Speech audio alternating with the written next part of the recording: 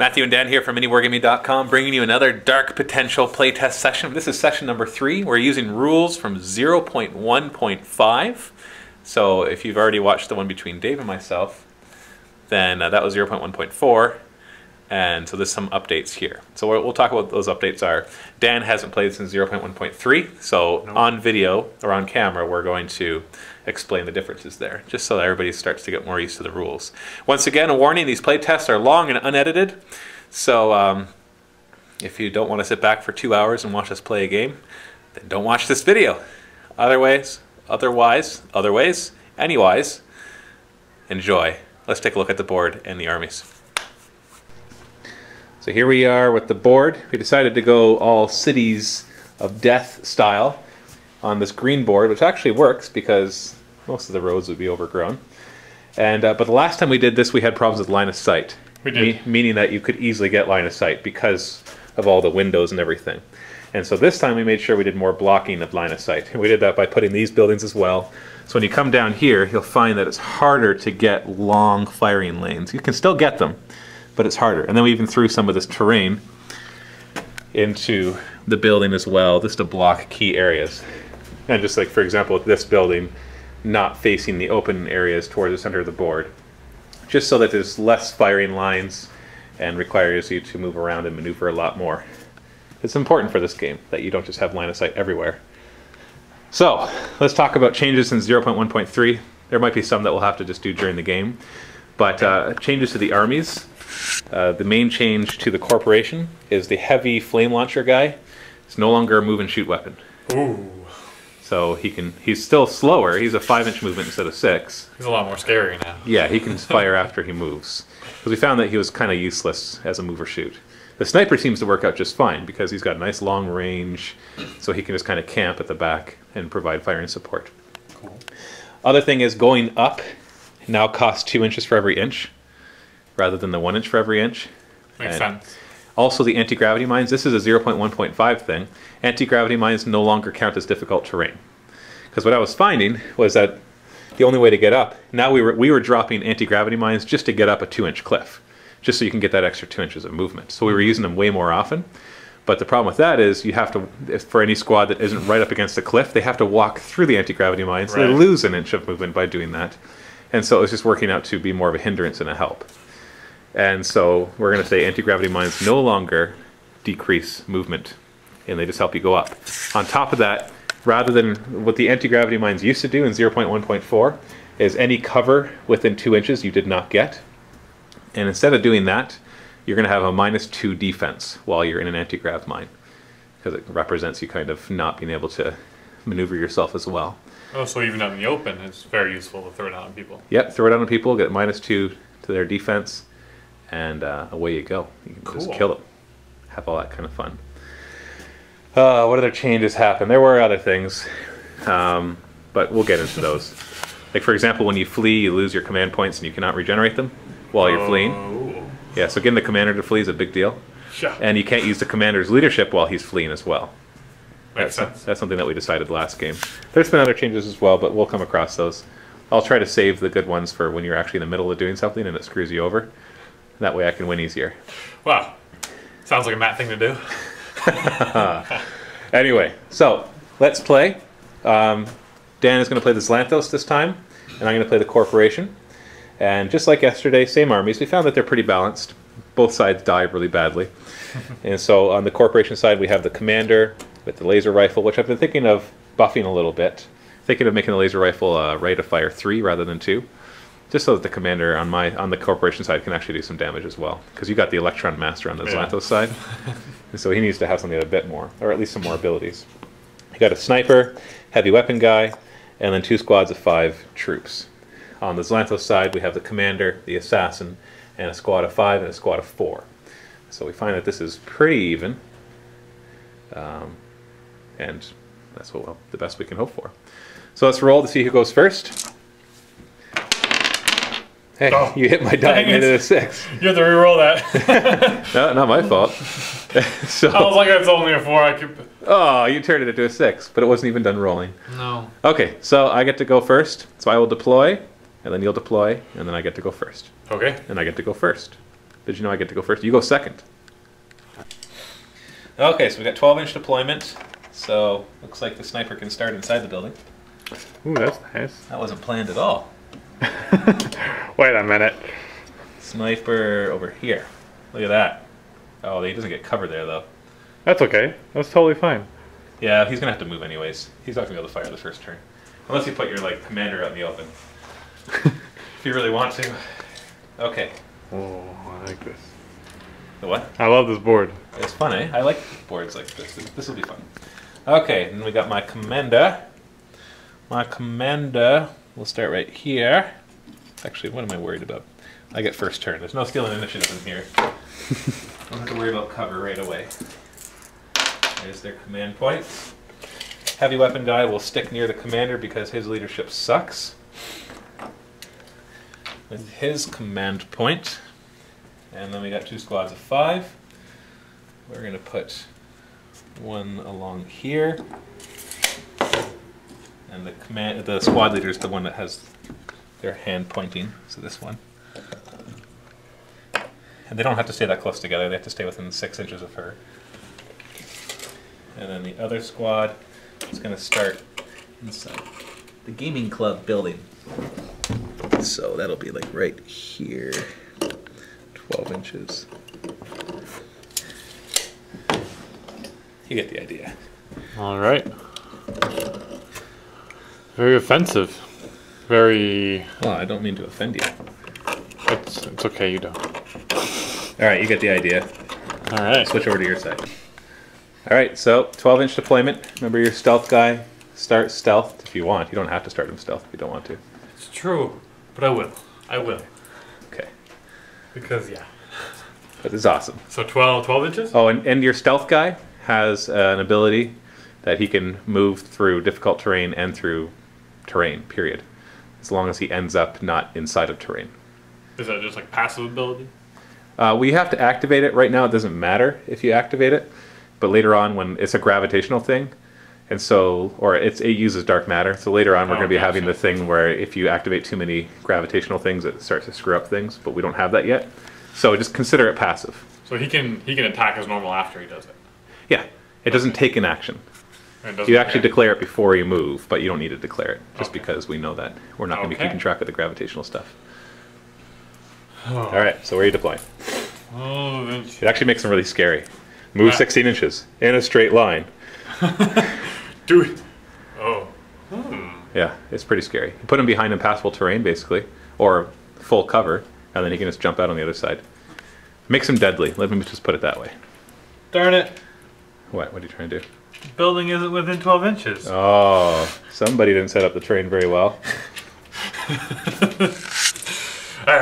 That's okay. Behind the pillars. And you know what number is the actual guy? Now I do. Okay. It's probably usually good to know before you place them. Alright, keep going. Okay. Commander, my commander. Oh, you're going first. I'm going first. So put your guys out in the open right in front of my guys. Or not. That's sure.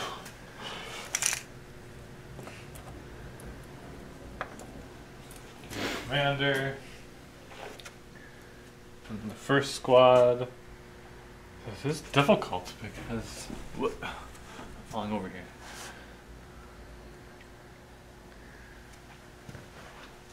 I'm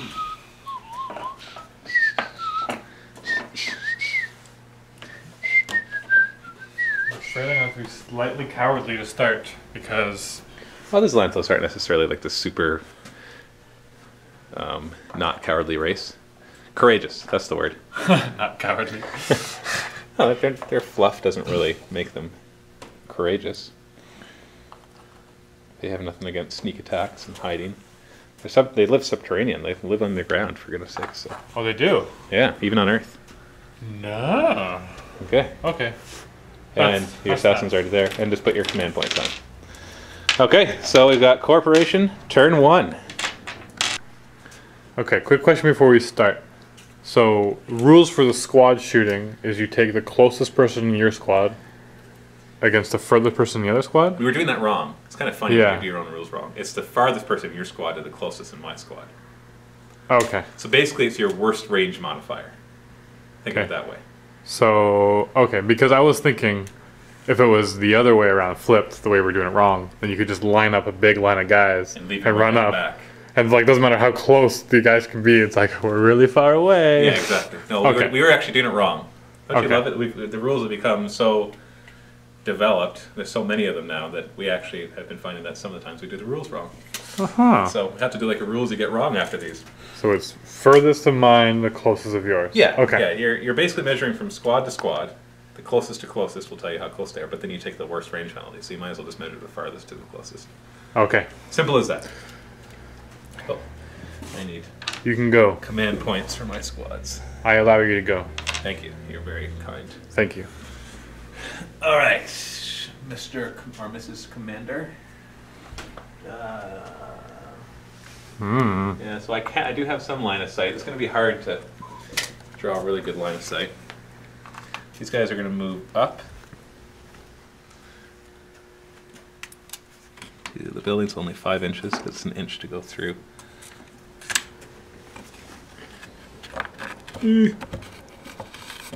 On the side of the building, Okay. which conveniently has been cleared out. So, one of them is going to use the action to throw a smoke grenade, but they'll do it after they fire. Okay. I'm just trying to see how many of them can see your squad. It's easier to do it from this side. The one in the back, one of the guys in the back is obviously going to be throwing a grenade. So they can see it, well, the 2 of them can see it. Yeah, you know what, all 5 can see it. The one that can't see it, the one that's the most iffy is this guy. So he'll throw the grenade. So the other 4 will fire. Okay. And so, basically the furthest, yeah, we're looking at 27 inches. So it'll be -1, -2, -3 range modifier, -3 for going through the building. So that's -6. And then your defense is 3, so it's -9 in total. So my troops are 11 plus 4, so 15 minus 9. So it'll be 6 or less to hit. It's not horrible. No. But I can deal with that. This is the whole squad. oh. Well, I'm going to use a command point from them to re-roll that. There we go. That's a direct hit, So- or not a direct. That's a bad hit. That's one hit, right? It's 1 hit, but I'm glad to get the hit because that'll force you to roll leadership and stuff. Although you got your commander nearby, so you'll be fine. Okay, so I'm going to hit you once. It'll be at -1 strength with my various handguns. But yeah, they have various handguns now. They're not all armed with shotguns. That changed too. So it's strength 4 minus your armor of 3. So I have to roll a 1. All right. No, that's not a 1. Still, you have to take a leadership test. And your leadership is 9 because you have the commander nearby. So go ahead and roll it. Them. There you go. Aha. You're good. And then I'll throw the smoke grenade, which is an AoE 3. So basically, with a smoke grenade, you can place it within 6 inches, or you can throw it within 12. When you throw it, it deviates d6. And when you throw it, you can actually place it outside of line of sight. So I could throw it within 6 inches, but if it's outside of line of sight, it still deviates. Gotcha. So I could like toss it up here, just because I can't see it. It's just me like hucking it. Huh. As long as it could physically get there. That's the restriction. Yeah, that makes sense. So I'm going to put AoE right here. So it's touching these 2 guys. So you'll be able to see those 2 guys. You can't see beyond them. So if you're looking through, if you're going completely through You any can, part you of can the... see into an AoE or the smoke grenade AoE, but you cannot see beyond it. Okay. Kind of like in War Machine. Okay. And I'm not afraid to compare to other games because that's where we get inspiration from. But I guess in War Machine, it has the 3-inch rule still, right? No, Or no? no. In the AoE, in War Machine, they'll specify a cloud effect. Gotcha. It won't be just any AoE. It'll be this AoE is a cloud effect, and if it says cloud effect, then it's basically it grants concealment if you're in it, and you cannot see beyond it. Oh, okay. So that's a War Machine thing. So that's good to know. Interesting. Okay, so that's the squad. The sniper will go next. He's actually got a bit of line of sight. Uh-oh. But yeah, he can see your squad. It'll be a -3 as well, but then he'll be out in the open. I'll take the shot anyways. I can get your squad to run because he has a suppressing weapon, so it's a -1 to your leadership. And these guys right here? No, these guys. Okay. So, oh, it's outside of 32. So it'll be -2. Oh no. -3 because it's a heavy cover, so it's -5. Minus your defense of 3, so it'll be -8. My range attacks, or range is 16, so I have to roll 8 or less. Here we go. Got it. So single hit on the squad at strength 6, so it'll be 3 or less to wound. I'm going to use the command point on the sniper to make that a 3. So you'll take 1 wound, so one of the guys dies. Now you have to take a leadership test -2. -1 for losing a guy, and -1 for being a sniper. Ah. So it'll be at a 7 or less. Oh, so if you get shot up to bits and lose like 3 guys. Yeah, that changed too. That's a 0.1.4 thing. So that's like, so it's going to be very hard to roll leadership if you lose less of your squad. And especially if you're outside of your command range. Yeah. Okay. So go for it, 7 or less. Okay, so you failed it, but you got a ton of command points. Which So will regenerate. So you might as well use that one. Yeah, exactly. You're going to regenerate it. Still nothing. So you can use one of the commanders. Really? Come on, guys. Pull it together. There you go. So Thank you. So that didn't really cost you anything because you'll regenerate those. Except you lost a guy. Yes. So shooting the squad up when there's a commander nearby, you're really trying to destroy command points. But you shoot them when they're not with a commander. Like you would have been at 4 or less on 2 dice. Right. So. Okay, so that's the sniper. See now here it's going to be blocking on this side. The heavy weapon guy is not going to be able to see anything. So the heavy weapon guy is going to move up 6 or 5 inches, and then he's going to use his command point to go on Overwatch. Now Overwatch has been changed in this version, 0.1.5. I've had it go back to 90-degree template rather than 45. I was finding that the 45 is we're never using it. It's not that useful. So I'm going to put it like so. Okay. That's dangerous. If your stealth guy walks out in front into Overwatch, I get a perception check on it. And if I reveal it, I can then fire at it. So heavy weapon guy on Overwatch. I really wanted to try that. Okay, so this squad will just double move. And so they can move 12 inches. So they're going to move... Well, hold on one second. So, just a little change. These guys are going to move twice, except for one guy who's only going to move once and then throw a grenade. Sounds like a plan. So this guy will move twice. There. This one will move up to there. This one will move up to there. The leader will stick with them. And actually, you know what? They probably shouldn't block the Overwatch. No, no. Aw. And then the guy at the back is going to be the one who moves up 6 inches and then places the AoE within 6 inches. So this will say it's a gravity one, but we know it's a smoke one. Right. It's going to place it so it's right here. All right. I'm going to place it right here, so it's touching these 3. Okay? Okay. There we go. Good thing it's made of paper. Something like that. Okay, so that's them. And then we got the commander. So the commander will move up 6 inches. And we'll also go on Overwatch.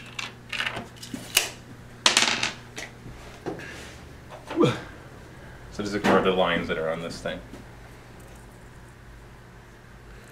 Here we are. So it's your turn. Wow, that really kind of puts a hamper on my hiding and cover. Well, see what I can do.